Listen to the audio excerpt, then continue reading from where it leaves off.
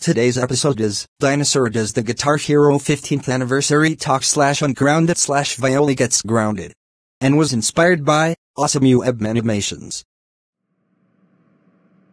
Hello everybody, this is Dinosaur here, and today, I am going to have the Guitar Hero 15th anniversary talk. Here it is. Long time ago, November 8th, Guitar Hero turned 15, obviously. Our minds in the US occupied topics and news outside of rhythm-based video games. Still, let's give the game its due. It's hard to argue that any music-based game other than Guitar Hero influenced more people. Hell, forget people.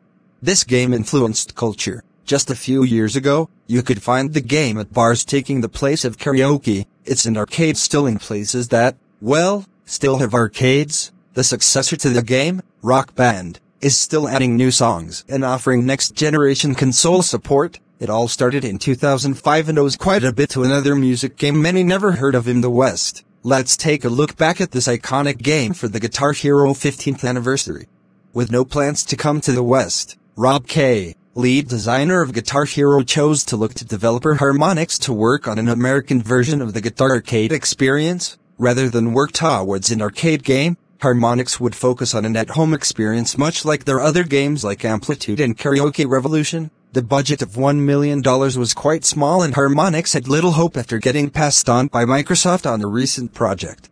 Once the controller came together, the challenge of picking music proved to be quite tough to pinpoint. The licensing was important and crucial. You essentially have to get the rights to a song to use it in a game like this. The goal was to focus on guitar-driven tracks. Obviously, older, classic rock songs would make the bulk of track list. At this point, however, many songs wouldn't clear their licensing. An example is the heavily popular Iron Man by Black Sabbath. Instead of getting the rights to the song, Weight Group Sound would record covers and credits to Sabbath would display on the game with as made famous by to give credit.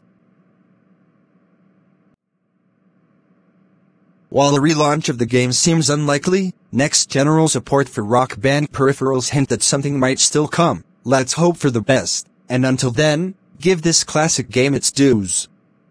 Happy 15th anniversary, Guitar Hero, thank you for listening. Why are you idiots wasting your time here? You're all wimps. Don't listen to Dinosaur, he is the worst. You all suck. Violy, you are coming with me. Hey Dinosaur, I am very proud of you for delivering a long-time Guitar Hero 15th anniversary talk and ignoring Violy's offensive comments, and you are now ungrounded forever. As the reward, let's go to the GameStop and buy Guitar Hero 3, Legends of Rock for PlayStation 3. Yay, I can't wait to play Guitar Hero 3, Legends of Rock on my PlayStation 3, and also, I really wanted to play Through the Fire and Flames, also known as TTFF. Thank you so much, Dad. You're welcome, Dinosaur.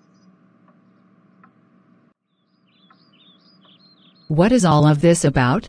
Your daughter Violy trespassed onto the stage and started shouting things at the Platiconian Theater.